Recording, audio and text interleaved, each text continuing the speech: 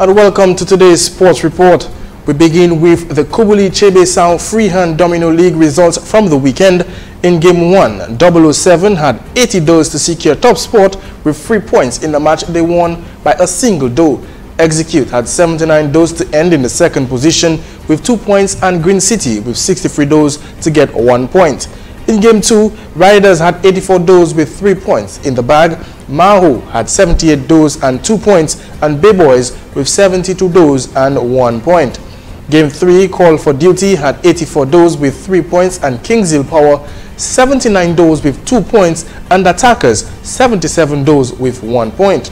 In some other matches, Strikers made 76 does to earn themselves 3 points, with High Rollers 72 does and 2 points, and Bulu 66 does with 1 point. Still in sports, another secondary school held its annual sports day earlier today on the Pottersville Savannah. The Dominica Grammar School today had its students participating in a number of sports activities. Joel Hamilton, who is a physical education teacher at the Dominica Grammar School, said that this year was much more organized than past events.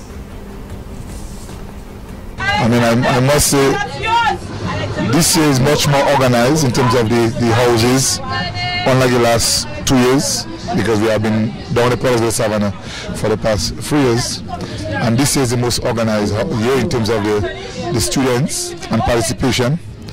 Actually, the event is actually on time, it's running on time and schedule, and the level of participation is very high. So we have all the schools from across the island participating in their annual sports day that continue to take place on different days of the week right before the Easter break. And the century from Koshaski John Lewis helped the Marina Blasters with a comfortable victory over the Summits. Marina Blasters won by an innings and 214 runs in the opening round of matches in the Digicel Augustus Gregor Premier Cricket League at the Windsor Park Sports Stadium. Summits batted first and was bowled out for 60, with Casimir Benjamin scoring 20, while Abisha Etienne picked up 3 for 12 and Gilon Tyson 3 for 13. The Blasters in reply scored 315, with Koshaski John Lewis scoring 133 and Trevor Mason with 43. Ian Lewis took 4 for 85 and Kamal Hamilton 3 wickets for the Summits. Batting a second time, the Summits could only get 41, with Anderson Burton picking up 2 wickets for 6 runs and Gilon Tyson 3 for 8 for the Blasters.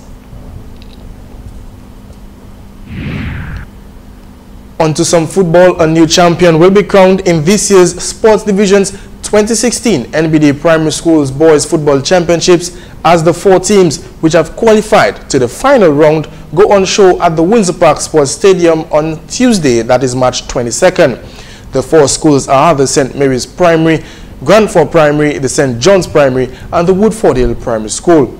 The first semi-final match will be between the St. John's Primary and the Grandford Primary School. The second will feature the Woodford Hill Primary School and the St. Mary's Primary School. These semi-final matches will then be followed by a match to determine the 3rd and 4th place teams. The final will be the last match of the day and will feature the 2 winners of the semi-final matches. We take another knock in cricket. The Guyana Jaguars have secured back-to-back titles with an emphatic innings and 54-run victory against the Jamaica Scorpions, with over a day to spare in the final round of the Professional Cricket League first-class contest in a must-win game. The 10th round began with only the Jaguars and Barbados Pride in contention for the top spot, and although the Bajans defeated the Leeward Hurricanes by an innings and 93 runs in St. Kitts, the Jaguars were able to extend their unbeaten streak in the PCL cricket to 17 with their record 8th win of the season. Replying to Guyana's first innings 420, Jamaica, holders of the most consecutive titles, 5 from 2008, lost their last 5 wickets for 62 runs after they began the last day on 171 for 5 to be bowled out for 231. Only Antiguan Devon Thomas with 43 and Aldin Thomas with 45, who shared in a 54-run wicket partnership, offered any resistance to 20-year-old former West Indies under 19 left-arm spinner Godakesh Moti with 4 for 55, Left-arm spinner Virasamy Pomol took 2 for 43 and left-arm Bajan pacer Raymond Riffer with 2 for 47. Set 189 to make the Guyana Jaguars bat again, Jamaica collapsed to 144 as no batsman surpassed the score of 25 in a pathetic batting display by the depleted Jamaica Scorpions.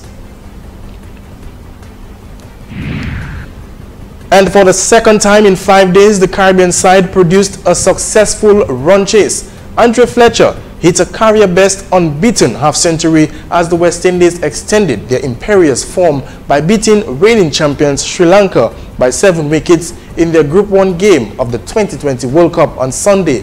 Fletcher, included in the side at the expense of Seamer Jerome Taylor, and then promoted to the opening spot following a hamstring injury to Chris Gayle, unfurled a superb unbeaten 84 to help the Windies get over their target.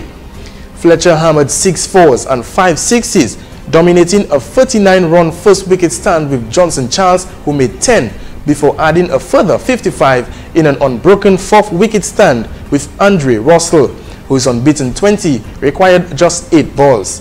West Indies top Group 1 with 4 points as the only unbeaten team, but are just ahead of South Africa, Sri Lanka and England, all of whom have 2 points. And that concludes the Primetime Sport Report for today. I am Island Christopher saying goodbye.